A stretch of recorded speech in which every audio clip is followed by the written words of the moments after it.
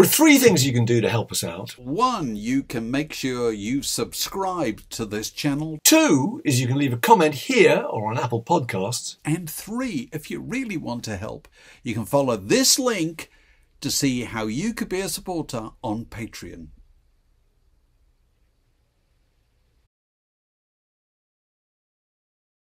Word in Your Attic, a Zoom with a view. Okay, well, welcome to another Word in Your Attic, where we're joined by the comedian, author, broadcaster and scientist that The Guardian once described as a bicardigant polymath. And there is no greater compliment. It's the great Robin Ince. Robin, it's wonderful to see you. How are you? All right. I think the Cardigan Polymath, though it got used by The Guardian, I think it was the great work of Sean Keaveney originally. Oh, was it? And I wish to. I'm just going to say, because I think Sean Keaveney is such a great broadcaster, and I've done lots of interviews with him when he used to do the breakfast show, and he'd be so tired, and he'd be recording it like a pre-recording, and he'd just be lying on the floor, just with his eyes closed, just asking you questions, and there was something rather kind of prisoner of war movie about it. Oh, right. Well, good to credit him. I thought there was... Absolutely. There is no higher praise in The Guardian.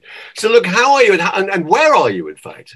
I'm in my attic, which I've just tidied, so it's looking really good at the moment. This is... it's a real attic. Good. Oh, That's this great. is what we want. And you've got a giant telescope behind you, I think. Yeah, I've got a giant telescope, and I've got all the things. I've got rid of about 2,000 to 3,000 books during the lockdown, so it's really clear now. This is the neatest you'll ever see it. God, you got rid of 3,000 books? Yeah, I started selling books. I started a little online book because I have to have too much to do. If I don't have too much to do, it allows me to start thinking about other things. And of course, with the lockdown, it meant that, all the gigs were gone. So I started doing loads of online gigs and all that kind of thing. And then I suddenly thought, I know that I have too many books in the, I always think of that John Peel story of the fact that he had to have the foundations of his garage re-cemented because it was beginning to sink due to the weight of some of the records in there. And because my room is the attic room, if this starts sinking, that's got a lot of ramifications for my wife and son. So I decided to start getting... some of the books went to Leicester Prison because I was thinking ahead, just in case. So I've sent ahead just in case anything goes awry. Dave and I have exactly the same feeling. Our records are up in the attics. We have this terrible feeling, I do anyway, that somebody would be sleeping in our spare room one night and there'd be a crack in the ceiling above them and they'd be killed by a Gentle Giant album crashing through the plasterwork.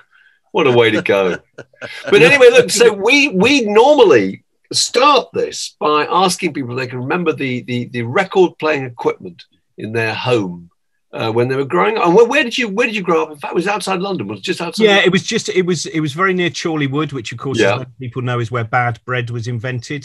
Someone was haranguing me for that the other day. That's where the process of basically I can't remember what it was. It was something like throwing together air and water and creating bread. So the reason that now, we're all of a generation where we can kind of say, oh, bread used to be solid, and now you can get a loaf and crush it to that size. That is Chorleywood. So that, and obviously John Betjeman wandering around there every now and again in Metroland. That's my kind of that's where I was from. So and my records would have been Record House in Amersham on the Hill. That was one place, and also going to Watford Market on a Tuesday. There was a record stall there. So that was but the record playing thing, we had one like one of those proper really old what are they called? It's not a radiogram, just a little kind of a dance set kind of thing. Like a portable one. Pretty much portable, but it had a carrying handle on the side, didn't it? So just too big to be portable, but with the hint that it was. So it would suggest absolutely it carried, but ultimately was a but disaster. no sane person would have done. And what so did your mum and dad have records? Did your mum and dad have records? Were there records in the house? Well, I've got somewhere here in this. If you hold on, I've got my mum's only moment of rock. I've got. Hang on a minute. Sorry, all of this was ordered, but I went into the garden today and it all went a bit awry. But somewhere here, there we are. This is my mum's only moment of rock and roll. This is Rock Around the Clock. There we go. The Brunswick. On the Brunswick label. Very good. There we go. In the back. This isn't quite rhythm and blues, not quite hillbilly, not quite Tin Pan Alley, not quite anything for which there is a standard definition. It's a kind of shaking, rattling and rolling music that shakes a lot of people, rattles others and rolls along all the time. Whatever it is, it's happy and guaranteed party liven. Governor. So that was it's a brilliant piece of copywriting. That's really good. Fantastic. It is sold. Mambo Rocks on it. See You Later, Alligator. R-O-C-K, and obviously Rock Around the Clock. And this was, my mum was born in 1939. Was just, the music taste generally in the house was easy. Big fan of things like Hooked on Classics, the disco version of Tchaikovsky, etc., from the late 70s, early 80s. Yeah. So in terms of my parents, there was not pop music. There was one Carpenter's album with a kind of airbrushed photograph of a red sports car on it. I can't remember what that was. Oh, Now and Then. It's called Right. Now and Then. Right. Of course, that's all. So the most I have to give you. I don't even have to give you the model of the car. It's highly impressive. And The car was Richard Carpenter's. The house was Karen's. But anyway, carry on. Go on. brilliant. Good work. But yeah, it's such a pity You Bet's not on television anymore, because you'd win every single week. But it is, so that was it. We'd have that, Hooked on Classics, those kind of compilation albums of different themes, the themes and dreams, which I think was really kicked off by Reflections, probably, which had Brideshead Revisited on it, and Chariots of Fire, and the theme to Cosmos by Vangelis, Heaven and Earth, and that kind of stuff. And so that was, and then my sisters, they were, again, we didn't have that many records. I don't quite know why I was such an, because I was a proper under the bedclothes listening to the great big radio that was just about portable, that I could sneak under there, listen to Radio Luxembourg or Peel or whatever from quite an early age. And I'm the only, I think, music obsessive in the family. Right. And so what was your first musical obsession? Well, I remember, I mean, one of the first, the first proper obsession, I've got Missing Words by the Selector here, with Carrie Go Bring Home on the in the nice kind of just plain two-tone sleeve as it was done. And somewhere here as well, I think I've got Ghost Town, the 3-song version of that somewhere. I don't know if you need to see all these, but I've got. But no. And these were the first singles that you bought, as it were. The very first single that I bought, and I was really desperate that it would not be knocked off the #1 slot by Kate Bush's Wuthering Heights, because I loved it so much, was Brian and Michael's Matchstalk Men and Matchstalk Cats. Oh, right. I love that. I remember that age when you really thought that your purchase was the one that was going to make all the difference. You felt involved, didn't you, in the chart? Yeah, I think it was bought in a department store in Watford, probably with my grandma. Yeah, and I remember being particularly. There was the B-side was just one of those ones. Oh, Granddad's rocking chair. He had a chair. It was rocking. You know, one of those kind of very nostalgic. Yeah. And I loved that, and I was fascinated in the fact that one of the, I think it wasn't the, you'll know this, David. It wasn't the original Michael, was it? Is that right? It was recorded, and then I think after it being recorded, Michael went, "Do you know what, Brian? I'm out of it." And then the song got released, and another Michael, a bit like somebody else took the part of Michael. It's a Sam and Dave format. Extraordinary. I wonder who got the money. Yeah, because it was a huge hit, wasn't it? It was a #1 for weeks, wasn't it? It felt like, I mean, but for me, it felt like weeks because I was 8 years old. So, of course, a week, as you know, is about 2 years when you're. Yeah. But yeah, I absolutely loved that song. And that's the first one that I can remember choosing to buy. And then it would have been somewhere along the line.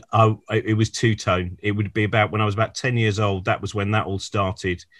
And huge fan of and also, of course, Madness were linked to that. I know they weren't. I think didn't they have one single on the two-tone label? Yeah, first single was on first one, Madness. I think. Yeah. The Prince, Prince, and whatever was on. Did you? I mean, was there a Hamburg hat involved? Did you get a pork pie hat? Rather, did you get any of the gear?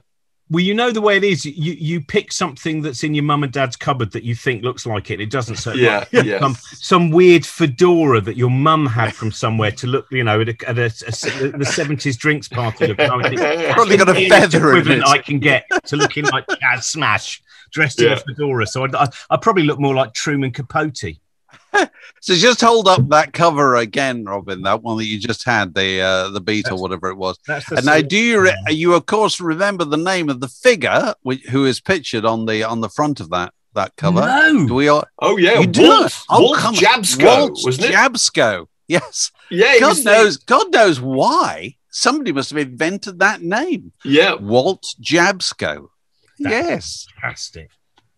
Presumably somebody still owns Walt Jabsco and is knocking out skinny ties with the picture on it on them to this day, one would imagine. Were you a smash hits reader? No, never did smash hits. Any music press? It used to be, depending on how much pocket money I had or how many times I'd washed a car or whatever it would be NME on a Wednesday. Then if I'd found another way of making probably 50 pence, it would have been then it would have been Melody Maker, and then it would have been Sounds on a Friday if I found another way of somehow making another 50 pence. So you'd buy three sometimes. Wow. Which did you prefer? Oh, there we go. There's the fantastic the Ghost Town single with that. Oh, right. Yeah. It is an amazing cover, really, isn't it? It's phenomenally uncommercial cover for a record that got to #1. Well, I think that's the whole thing about that record. I think Ghost Town is still one of the greatest singles ever. I think it's a remarkable piece of work. I think the way it transitions from those, from that Doom to suddenly Terry Hall. Yeah.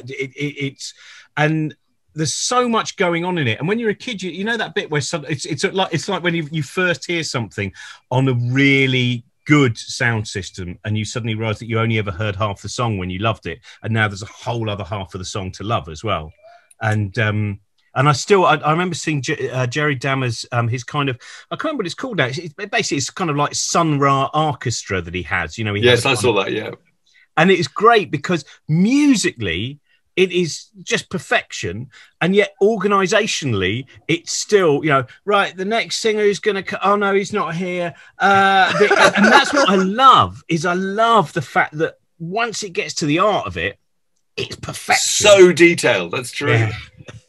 He used to agonise over those records when he wouldn't leave the studio. They couldn't get the last album took ages to make. They couldn't prize him out of the place. So hold up that cover again, Robin. That Ghost Town, because that's how you sold records to the kids in those days. I've just got this.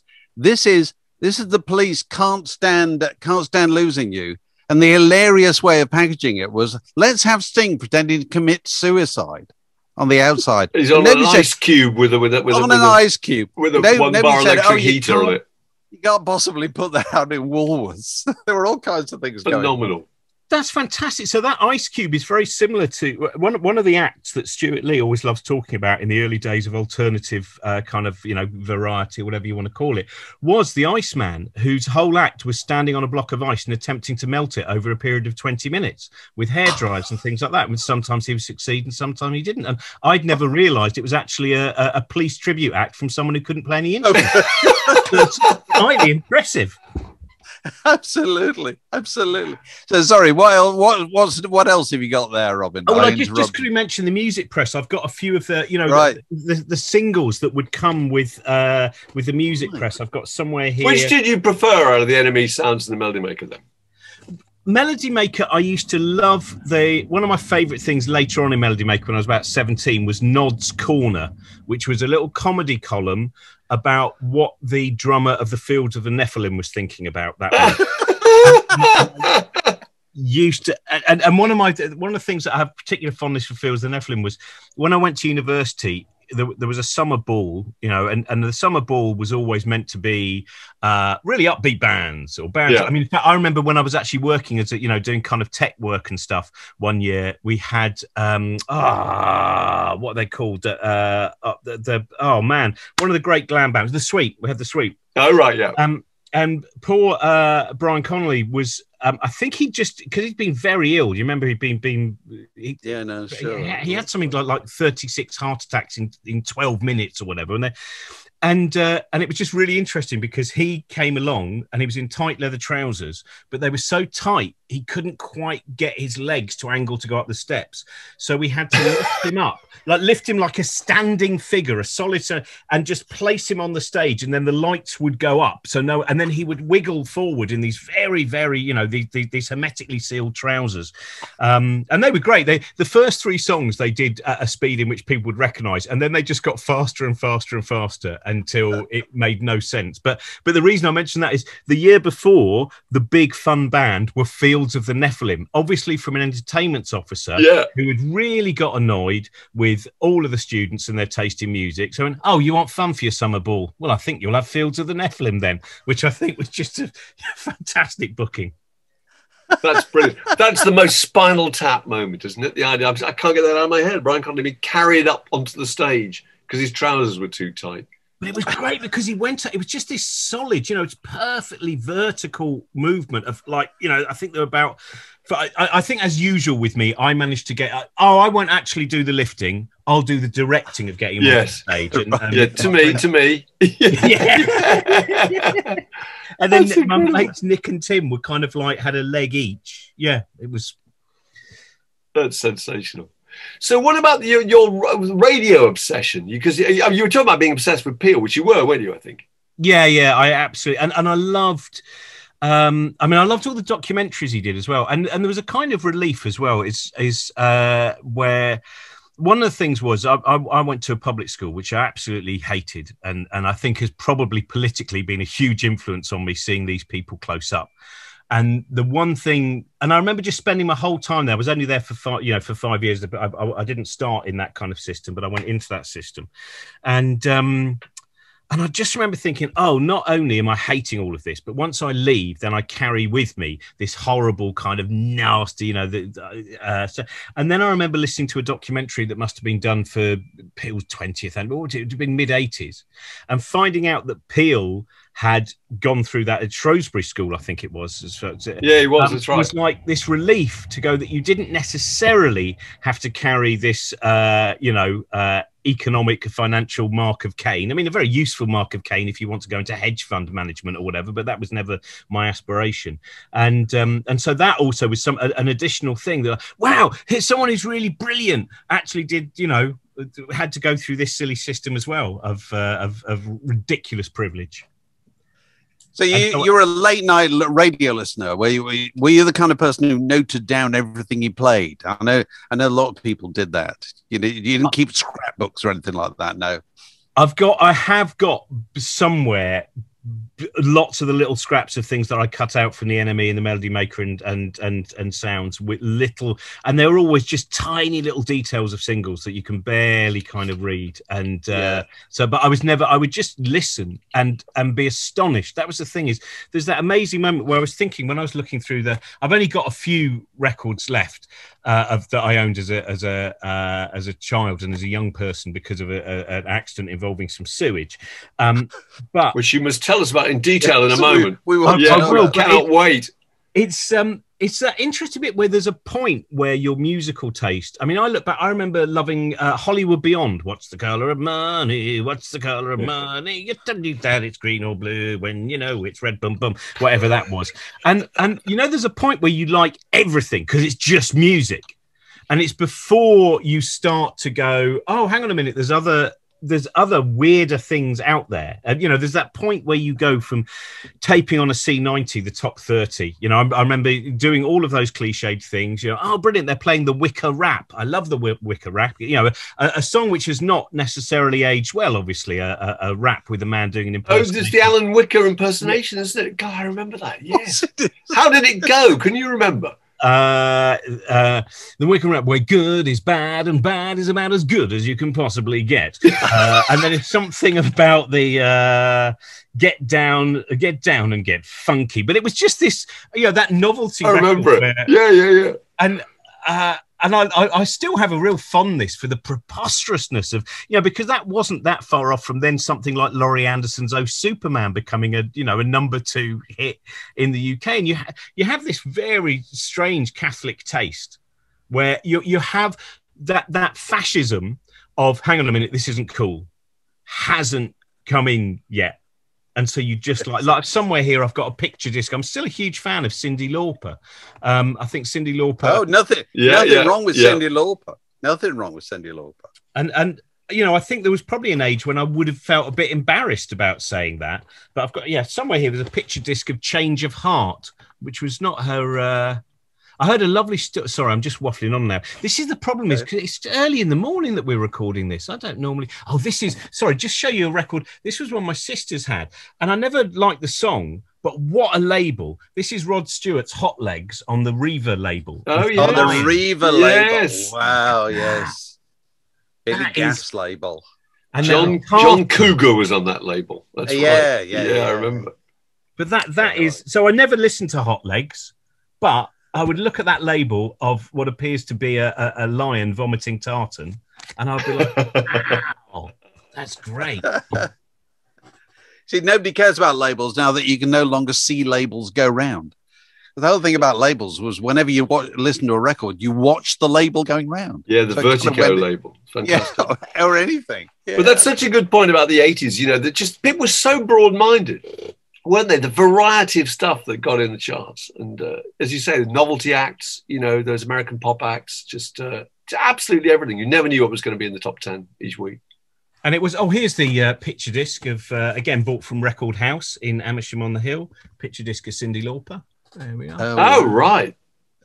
Change of heart. Which is, and I think the pity about Cyndi Lauper is her production is so incredibly 80s that it hasn't worn well. But the songs themselves, I think, are fantastic and beautiful, and you know, time after time, which then got used in Strictly Ballroom, which is one of my favorite things of all time. Is a cover version of that, very nice cover version of that, and True Colors and things like that. I've always had, and also Drove All Night. You know, I could happily just listen for about an hour going back and forth between Roy Orbison's version and Cyndi Lauper's, and back and forth and back and forth. That is a just wonderful. Didn't you love Cyndi Lauper's appearance on USA for Africa's single, where each of them are given about 4 seconds to make their point, and she throws herself into it, manages to get more notes and more volume than anybody else. It's absolutely, it steals the show. It's magnificent. So tell us about. Go on, carry on. No, you go on. Well, I was going to say, tell us about the sewage. Oh, yeah. Well, so basically what happened was I'd gone up to Edinburgh to do a show that ended up being something of a disaster. And just before the first day of my show, my wife rang me up and said, I've just got home. The house is flooded with shit. And I lived in a basement flat. And we basically got about 1 meter high, flooded, the just sluice of sewage. The water company said it wasn't sewage. I remember having a conversation with them, and they said it's rainwater. And I said, you would really notice if that landed on you when it was raining. And I pointed to the various turds and said, if you had an umbrella out, and at the end of it's been very rainy today, my umbrella's covered in other people's turds, then, you know, that's, and we ended, so it was, and every record, so it was I mean, nothing like what you've got, but I mean, it was over 1,000 albums. And then I don't know how many 7-inches, which were just... Oh, that must have been heartbreaking. It was it's very odd, because I remember someone saying to me, couldn't you clean them all? And I said, well, the problem with sewage is they kind of just looked wrinkled initially, but also then slowly all the details disappeared. And I said, in the end, I would have to have, I mean, we mentioned you, Bet, before, the ability to rub my hand gently over grooves and go, oh yeah, I know what this is. This is Leggy Mambo by Cud. You know, I would have to be able to do that. So it was, and then it was very weird, because I also had this disastrous, well, it's weird. The show I did in Edinburgh, in one way it was a disaster. In another way, it's the reason that I do everything that I do now, the reason that I do Infinite Monkey Cage, all of the projects. That it's one of those things where when you're in the middle of failure and quite near kind of, I mean, I remember that year in Edinburgh, the combination, and I was doing a show on Radio 2, which I hated as well. So I would get up at 4 a.m. I would fly down to London. I would record a show that I did not enjoy doing. I would then return to the flat to have a look at the state of it, look at some more bits of shit and some more beautiful things that had been destroyed. I would then fly back to do a show in which an audience would sit and go, I have no idea what this is. What is he talking about? And I ended up finding I couldn't talk unless I was on stage. So if someone said, do you want to go for a drink? I would stand there for a moment and then go, and I'd have to, and it was like, I had that proper kind of thing where you go, I appear to be the cliche now of weeping in the churchyard where Greyfriars Bobby is sat, you know, looking over the grave. But all of those things, all of the shit and the show that didn't really work and all of that kind of stuff were at the same time the propellant for me working out what I wanted to do. But it is weird where every now and again I go, oh, I've got that. Oh no, I haven't got that. No. Yeah. Oh dear. Some of them it's not so bad. Like I was annoyed at losing all of my Smiths 12 inches. I had every single 12-inch of the Smiths. No, it's not so bad. No, you know, Morrissey's made a few turns. I mean, it might turn out we were facilitating him for a long time, looking back at some of the interviews. But has your affection for the Smiths been altered by his recent pronouncements? Or I mean, yeah, I'm one of those people who can't separate the artist from the human being. I especially if it's things like that. I still love Johnny Marr. How does Johnny Marr feel about the idea that the reputation of this group is being diminished, isn't it, on a daily basis? He's a very witty man, isn't he? I mean, and he's got such a. I remember watching him. It must have been the John Peel stage, I think, at Glastonbury a few years ago, and he just walked on, rose between his teeth, threw it out to the audience, and I think probably started with Big Mouth Strikes Again. So people are. Which is one of the most. I love that song, and it always reminds me of seeing you caught dancing on the Old Grey Whistle Test, which is still one of my favourite things. Was it you, Mark, or was it Andy Kershaw? No, I think it might have been me. I think it was you. As far as I remember, the camera comes back very quickly, and you're halfway. Doing the dance of Morrissey. Absolutely lovely moment, and then you immediately sit down. Oh, hello, welcome back. It's magnificent and worth celebrating. Every year on the day that happened, we should all celebrate that. Oh Lord! But he just had so much charisma, and it was such a joy. And so I still think the Smiths are a great band. You cannot take that away, and you cannot take away the fact that Morrissey was a brilliant lyricist. And when he did steal, he stole perfectly from people like Elizabeth Smart, you know, which is the at Grand Central Station. I sat down and wept, you know, which is a magnificent novella.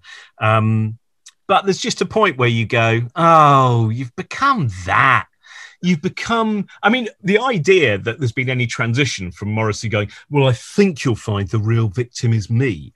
And of course, we've always known that's the way that he was. But now, because you also have people like Trump and you have Lawrence Fox and you have all these other people who, whatever the level of privilege is, I think you'll find I'm the one suffering. You know, that 30 years now of reading those awful columns where people go, well, of course, the worst thing to be now is a white middle class man. And that's I've checked the statistics. It's not. And so I don't really listen. I can still listen to Hatful of Hollow, actually, every now and again. But also, it's not like I didn't already listen to it a lot. It's one of those things where I don't like the idea of being trapped too much in the past. And so it's not as if I go, oh, I can never listen to the Smiths again. I go, to be honest, I've probably over-listened for about 20 years. I should have probably been moving on.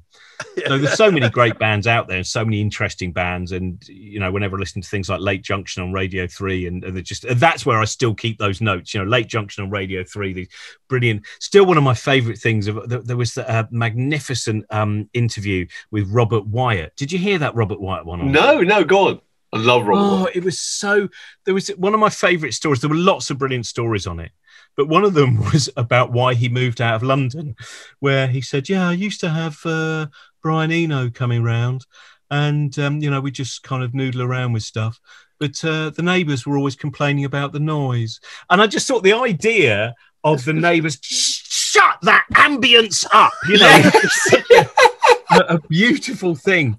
But so I am detached from some. I mean, I've still got it. I've got the Morrissey being Terence Stamp cover. Yeah. Oh right, yeah, right. Were you ever in the band yourself? There's some friends. The Reg Gutteridge Experience was the name. After obviously the Reg Gutteridge, the boxing commentator, right, used to play. Oh my God, I've forgotten. Opposite the Rainbow, knocked down years ago now. Oh, they George Roby. Yeah, the Roby. We used to play the Roby once a month. I was rubbish. Were you the lead vocalist? Yep. And can you remember any song titles? Yeah, the Hornsey Axe Murderer, based on Dennis Nielsen. Factually, eerie foot tapping stuff. Yeah. Oh, no, it was. There's a man who lives down at the end of my street. He's not the kind of bloke that you'd like to meet. He looks quite normal. He lives a normal life, but hides behind his normal back a sharp and bloody knife. He's the Hornsey Axe Murderer. Oh, ho, he's the Hornsey Axe. He cuts you up into little bits and puts you into plastic bags. Then he flushes you down the toilet until your drains smell so bad. That was it, basically. I love the way you can still remember the entire thing. You probably did the whole set for us. It was. That's well, we also sensational. the covers were good. We did a cover from Adam Ant, his first album. So before he was Adam and the Ants, from Dirt Wears White. Dirt Wears White Socks. Good record. It is, and we did Never Trust a Man with Egg on His Face. Yeah. Do you remember that one? I do. Man, yeah, there was down the street with a son and a daughter. Oh, they looked so sweet. Their mummy turned to daddy and she said, "My dear, you better write a will because the end is near." Then I pulled out a pistol, saw the sparks, messed up the suit that he bought from Marx because he'd heard the voices from outer space. It was great. That's absolutely astonishing that you can remember all these lyrics.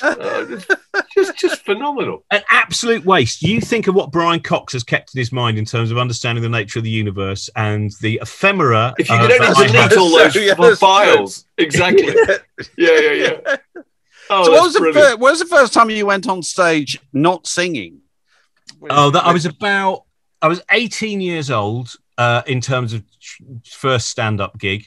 And it was for a friend of my sister's birthday party. And I have no idea why anyone would have listened or what. It's really weird. Everyone was very nice. I have no real memory of it. I've kind of erased most of the gig. And then about a year later, Arthur Smith got me. I met Arthur Smith. There was a conversation about the play Comedians. And he said, "Oh, I can get you a gig." And I did this terrible gig in Southend. I was useless, absolutely useless. And then I just kind of kept going, despite all the warnings that were clearly saying there's probably other choices in your life, which would be... But what was it about it that made it attractive, then? That made you want to go back and do it? Because everybody talks about how terrifying those first gigs are. Yet there's something that compels them to get over that. And there's something... It's an obsession, though. It is... I mean, I do think it's kind of... There are, I think comedy is much bigger now, so it doesn't have as many people who are ill enough to just keep doing it. I think when I started, there's nothing. I mean, when I do, and I'm incredible in terms of my self-disdain. I still don't even saying comedy. If someone says, "What do you do?" I feel embarrassed because I think someone will go, "Well, I saw you and you weren't very funny." And I think I've been doing this 30 years. It's how I've made my living for 30 years. But I do not, if I'm doing a benefit gig and I'm backstage, I'm like, oh my God, all these people are real comedians. And I'm on. Yeah. What am I going to do? Even little gigs where someone will say, "Can you come along and do a set?" And I think, oh God, but the other ones will know how to do comedy. And it's a very weird relationship. But it also, I mean, I did it. I've not done many gigs, obviously, in the last 16 months. But I did a 2-hour solo show in Bath the other day. And a lot of it is kind of just stream of consciousness. And the worst thing is that when I do it, it is when I go, "Oh yeah, this is the bit where I'm happiest in my life." It's just everything else that is difficult. It's all the other voices that are hard. And so I do think there's a kind of, I wrote a book that was partly kind of around this book, "Well, I'm a Joke and So Are You." But looking back now, there's a lot of things that I should have covered that I didn't cover. But it's, it's really interesting. I think the people that I know who are comics, there is no other choice. They have to do it. All of my friends would not stop if the money has never been the reason. That obviously that helps, and it might be why you keep going. But they would still have a need to do that. Whether it's friends like Josie or Stuart Lee or any of those people. I think the necessity of going out there and in fact I was thinking about it this morning, just having a little comedian Ricky Grover, we were just DMing each other, and I suddenly thought about one of the reasons people go, why is it in the UK that comedy is a big thing, stand-up comedy, and in the US as well? And I think it is because the more repressed a culture is, the more stand-up will thrive, because you have that period of time on stage where you can just let everything out. And the audience sometimes will go, I mean, I've always found if I've done things about mental health, then the number of people who'll come up to me afterwards and say, "Oh God, I thought I was the only one." And, you suddenly I realized that after I did a tour about, was it 3 years ago the book came out, something like that. And it was my realization of how many people leave their house, and as they go out the door they go, right, okay, let's put the shell on now and I'll be able to get through the day. And I suddenly realized how many people are doing that. Sorry, sounds very no, serious, but it must have been even worse than for comedians than it has been for musicians the last 18 months. Not being able to get out there and deal with a live audience. Hence the number of Zoom-based shows, podcast. I mean, that's why we. I know.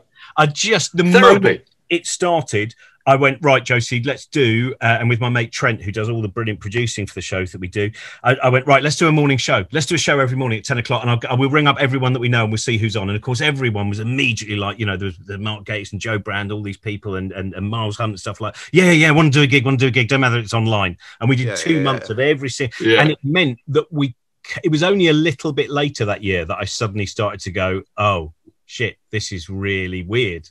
And this is because by immediately descending into some form of busyness, I could the modicum of sanity which I keep in my back pocket was kind of intact for that time. Yeah.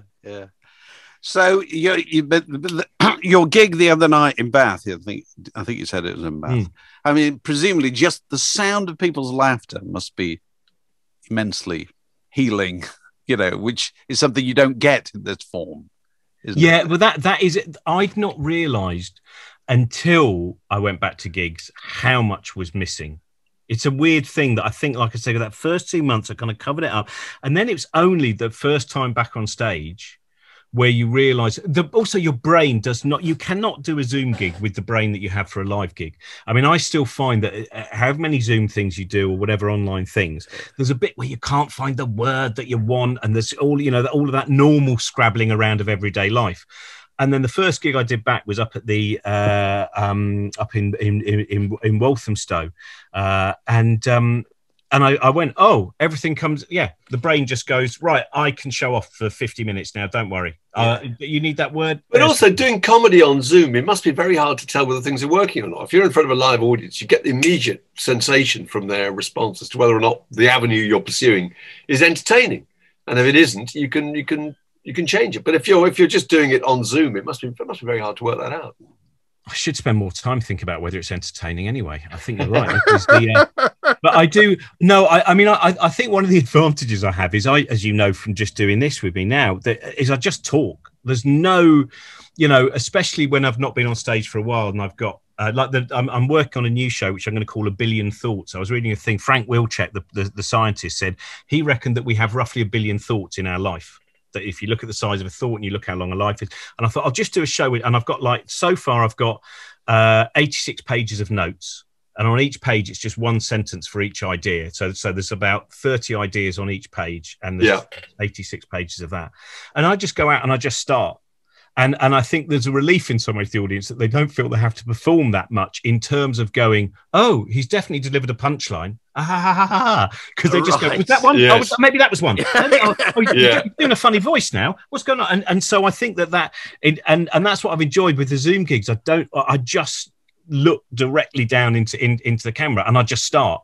And I just see and I try as much as possible to replicate the stream of consciousness and the kind of tangents, just get the energy up. So at the end of it, I can have that. It's like, I love the thing sometimes when you do a gig and someone goes, oh, I really like that bit you did about the dachshund in the kimono. And you go, what? That wasn't me. And they go, was? I said, I don't think I did a bit about a dachshund in a kimono. And they go, yeah, you did. And then slowly you work back and you go, then what's that bit oh, it was me, yeah. And that is, I think that's part of the joy of performance, which is that's the level of escape it can be. You go into parts of your mind. You can't hear the negative voices as much. So they're always there. I mean, I can always see people in the front row going, this is the worst night of my life, and I'm so angry. And then you look down at the end and you see that they've been laughing. They've been laughing all along, but you've drawn, except once. Okay.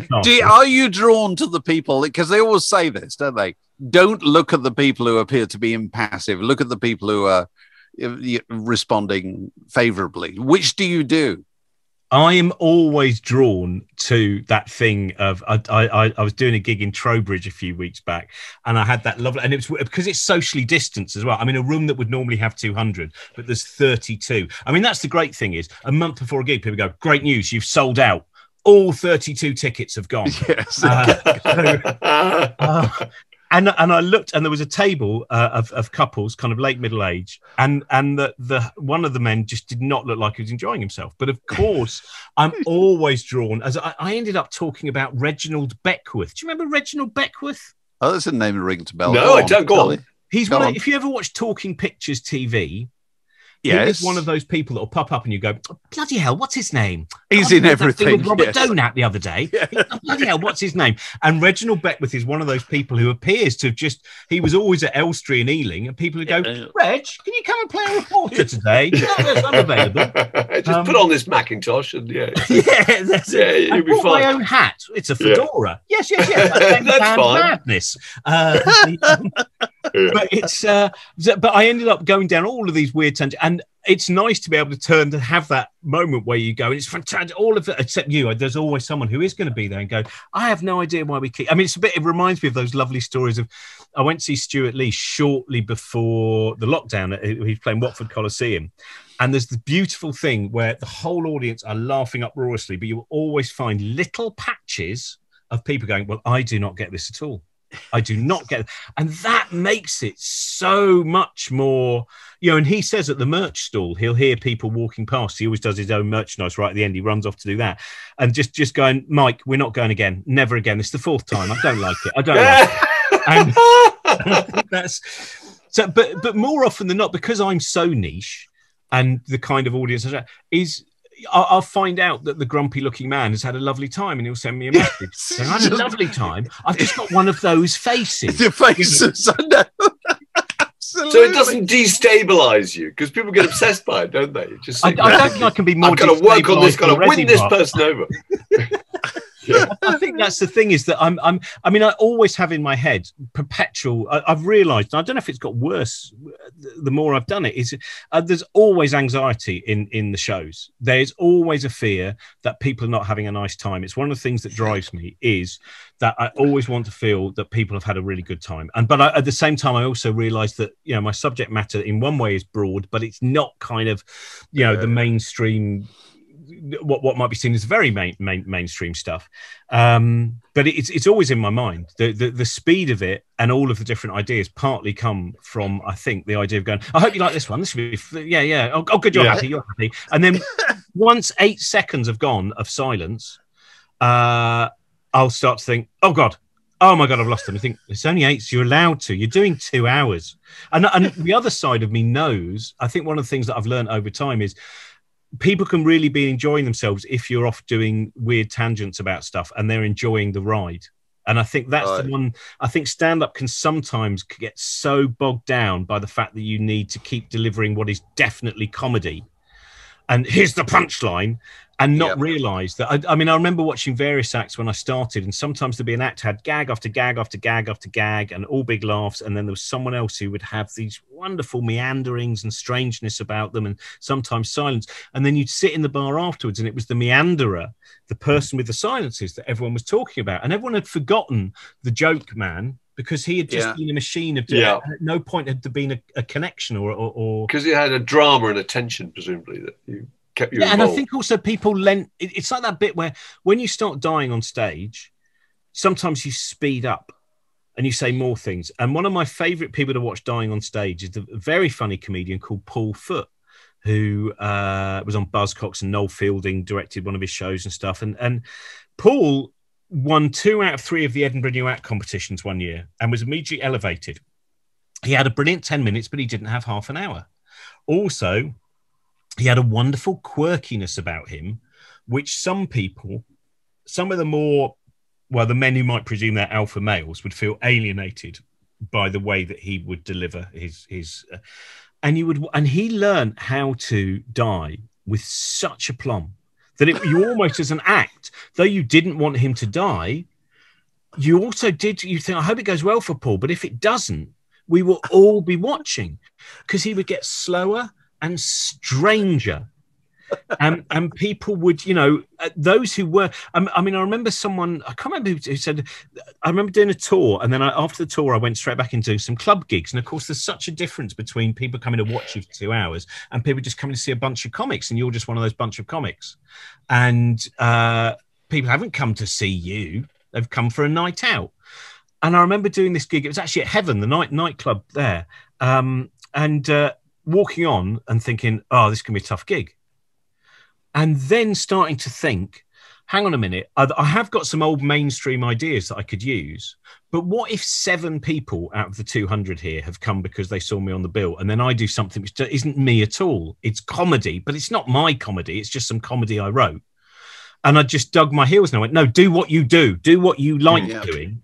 Yeah. And by the end of it, there was still one really furious table. And I was glad they were furious because I didn't think I'd like them anyway. I think there's, you know, I do think sometimes there's different, some comedians are beloved entertainers. You got to make them all laugh. And then there's that other thing which going, you look at sometimes people who despise you and you go, we don't want to spend any time with them. Are they in any way the people that I know some people go, oh, brilliant, I didn't entertain them. I've made their night worse. You know, who's the comedian who had the biggest impression on you when you were getting interested in comedy? Who influenced you the most? It's so easy. That is Rick Mayall. It is. Oh, okay. Yeah, why? Because there was nothing like him for, I would have probably been 10 or 11 years old when Kick Up the 80s started and he did Kevin Turvey. Kevin Turvey, unbelievably good. Yeah. And I love the love I have for those early years. It was, I mean, I can remember one when he's sitting there and there's the doorbell and said, his mum said, that's right, someone on the phone for you. He said, who is it? The Dave Clark 5? I can remember these sort of ridiculous things he'd just say. And getting his mother to drink sherry, I think, Anyway, yeah, I remember the one where he went to a park and drank a bottle of sherry, and then when he woke up, someone had been sick all over my face. And it was just those. But it was really and I think for the whole of my generation that Rick Mayall was. I mean, it is the Sex Pistols at the 100 Club for those of us who were too young. Like Rick Mayall, seeing him and Alexi as well, was really important. Yeah, listening to the CAC album as well, but it just changed everything. I remember shortly after he died, I did a show called the Alternative Comedy Memorial Society, which is this wonderful night done by a guy John Luke Roberts and Tom Tuck, where people just do any experimentation they want, and at the end of it, it's always the audience have to go, a failure. A noble failure. And I remember one night walking out in Edinburgh, it's like the 6th gig of the day. And I was like, fuck, what am I going to do? What am I going to do? What am I going to do? I haven't thought of anything. And then I thought, well, it's actually called the Alternative Comedy Memorial Society. So Rick Mayall's recently died, and I will do a thing just about Rick Mayall. And I stood there and I did this very heartfelt thing about Rick Mayall and about the fact, the very reason that I'm here now is because of you, Rick Mayall. You stupid fucking bastard. I've been seeking the approbation of strangers for 30 years, coming up to the Edinburgh Festival every year going, maybe they'll like me, maybe I'll get on telly, and it's never fucking happened. Thank you very much, Rick Mayall. You've ruined my life. I could have had a nice clerical job, something nice and simple without all of the mental health nightmares of standing up, love me, love me, love me. I hate you, Rick Mayall. And I thought it's kind of what he would have liked. It's what he would have wanted. How did that go down? Oh, it was. I think that because I was storming through the audience as well. I was running around screaming in their faces. Yeah, which is always a bit of a shock if people have only heard me on Radio 4. Yes, it's not what they expect. But look, have you got any more records you want to show us? I've got loads. I'm really sorry. Tell us what is the... No, go on, show us more. Liz is fantastic. Listeners, it's early in the morning and I've had loads of coffee and I'm sorry I've been talking too much. This is really interesting. But you've got to finish by telling us what is the greatest record ever made. Oh God, this was. I remember this. This is the double single version of Beat Surrender by the Jam. Yeah, I just remember that was kind of these were interesting. I remember the way that you get politicized sometimes by music, which is I remember a lot of the kind of Little Steven's Bitter Fruit, which was and Latin Quarter. Do you remember Latin Quarter? I remember, the name, And they did all of their stuff was a lot of their work was all about the apartheid in South Africa, and I think they did they might have done a song with Miriam Makeba as well.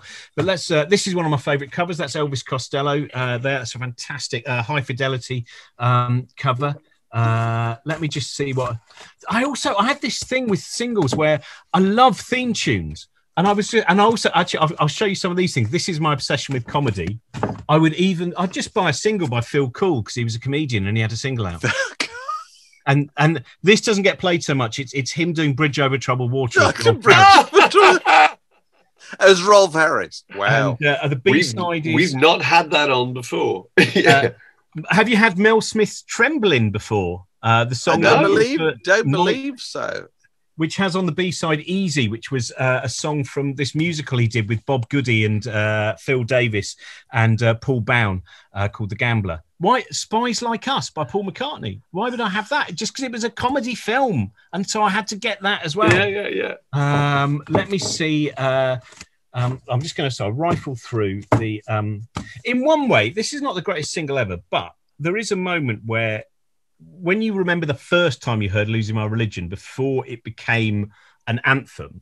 Yeah. It was something quite remarkable. It was something that was so unexpected at that time. And that mandolin intro, so unusual. Mandolin intro and a video based on Tarkovsky's The Sacrifice. How much more can people bow down to the mainstream? I've got Joe Dolan here. Do you know Joe Dolan? Oh, Irish guy, obviously. Yeah. He did a great album called Joe's 90s, which was him singing various indie hits from the 90s, but in a real crooner fashion. So he did he did Suede, high on gasoline, shaking their hips, the bits to the hips, oh, the beautiful ones. That was great. Daisy Chainsaw, Teenage Fan Club, Jar Wobble, Birdland. What happened? I don't know what happened with Birdland. It's such a bizarre story. Do you know, David? No idea. Go on. No, they were going to be huge. They were all over the music press. And then... What year was that, Birdland? It could have been about 1989 and 1990, I think. Yeah. And then I remember a big article in the NME that they'd signed to Sony in Japan or something, and it was... that's the end of it, usually. This is another kind of Roaring Boys story. It's the Roaring Boys. Yeah. God, tell me about the Roaring Boys. Well, they were signed as being Duran Duran with Adamant as the lead singer, weren't they? They were the ultimate kind of new age romantic... there was something about the hand of Sony Records that could kill any career right at the outset. You know, there's something about it. I don't know. They may have been victims to that. So you have you gone? What is the greatest record ever made? Do you have one? I have to. Right, I'll tell you what. Instead of that, I'll just tell you the two singles that I've listened to most. Now one of them, actually, I'll tell you three. One is I still think the opening of "Making Plans for Nigel" by XTC is an incredible. It's one of the great first 10 seconds of any single. I remember I was given that by my friend Alex Thomas for probably my 10th birthday. He gave me that and Splodgeness Abounds, Simon Temple. Yeah, I actually have. I've somewhere in the first time I went to an HMV sale, I bought the Splodgeness Abounds album for 25 pence. Also, Rick Wakeman's soundtrack for The Burning for 50 pence, which is the best thing about that film. And but Splodgeness Abounds, what people know, they always think the single was 2 pints of lager and a packet of crisps, but that was the B side because the A side was too sexy. Oh, right. Okay. Wow. God. The A side was called Simon Templar. And it was just Simon Templar. Simon Templar's really hunky, all his girls. And that was, and so it was the B side, 2 pints of lager. But I would say that from Love Will Tear Us Apart by Joy Division, I think I would have been 10 when that came out, and that felt like it's a song that I can return to over and over again. I've never got bored of it. I know there's greater single. It's that thing. It's not necessarily about because it's about what I'm connected to. So I think that, and also the Stranglers, Golden Brown. I still think one of terrific record. Yeah, I saw them at Beautiful Days 2 years ago. And I toured with them in Croatia once as well. But that's a different story. It was the same year that I worked with Sue Pollard. Now, wouldn't it be amazing if all these things were made up, but they're bloody true? It's ridiculous. But I really, it was magnificent. It was, obviously Dave was still in the band and JJ's still in the band. And the band were fantastic. And it was the Beautiful Days, and it was pouring. It was absolutely pouring. But Beautiful Days is one of those kind of festivals where it's real proper festival. It's old style festival goers, and everyone's just having a great time, and everyone's just drinking and just and then when they played Always the Sun was when the water when it really started pouring, and the irony of that was delightful. And then they played so fast because they knew they had a shorter set than normal that they stopped for a bit and they went, oh, we just found out we've been playing so fast we can fit another song in. We can fit 2 more songs in, it turns out. Yeah, we can fit 2 more songs in. And that was just a beautiful thing to watch. And I have a real fondness for the Stranglers and for a lot of their singles as well. Well, that's the complete reverse of the Chuck Berry method, isn't it? You know, after 45 minutes, you're off. That's it. Yeah. I'm leaving in the middle of a song. I've done my contractual obligation. I love the variety, Robin, of the stuff you've done. The idea that you go from Splodgeness Abounds B-sides to The Majesty of Joy Division seconds later.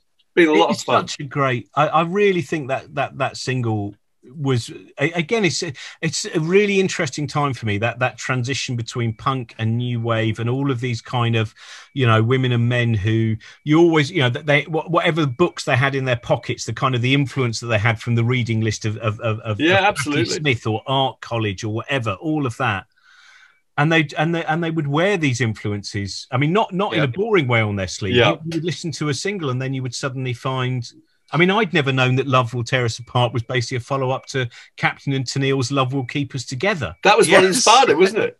That's right. Well, it's Neil Sedaka, isn't it? Because Neil Sedaka recorded "Love Will Keep Us Together" at the same studio that they made "Love Will Tear Us Apart." Strawberry Studios in where is it? It's suburb of Manchester. Where is it? Manchester. It's the 10cc studios, isn't it? Yeah, I can't remember. Stockport. There you go. Well, that's been fantastic, Robin. That is, you know, I can't think there's nothing that we didn't cover. Oh, let me see. We never covered. He's going to find some. Obviously, the green vinyl for L7's Everglade didn't get out there. Oh, right. I'm trying to see what. Brass Neck there, or Brass Neck. Wedding Present. They're very high up in terms of my favourite things. Oh, were you a Gedgetarian? Yeah. And I still think they are. That Going album that they did about 2015, something like that, is a fantastic album. And an album which, for the first 5 songs, you would have no idea that it was a Wedding Present album. You know, I've always found it interesting, that stuff that he did, and also with... I can remember the name of the single, but Cinerama, you know, all that. And I always find it, sometimes when I go and see them live, and I see an enormous number of men who look like me, look, there's another bald man pogoing at his age. I'm always amazed when people go, I was a bit annoyed they didn't do Kennedy tonight. And I'm like, I'm fine. I don't need to hear Kennedy again. I can play that in my head. I want to hear more of the new stuff. Yeah. And I think it's a pity that we get, you know, I see this with a lot of bands where obviously they go, it's like that odd thing where you suddenly end up with the road shows that used to have things like Rock Around the Clock and 50s bands and 60s, and now you see the indie road shows from the late 80s and early 90s, and you think, oh, this is just like when it was Freddie and the Dreamers. And Alex, Magic Alex Gold, who's producing and listening to this in the background, he played in an indie covers band for a wedding the other day, didn't he, Mark? Where that's what they wanted to hear. Yeah, White Stripes was full of people. Yeah. White Stripes and the Killers and all that. That's what they had to prepare. So that's the future. Indie weddings. Well, it's the future. Yes. Robin, lovely to talk to you. There's been a lot of sorry, that was all fantastic. Word in Your Attic, a Zoom with a View.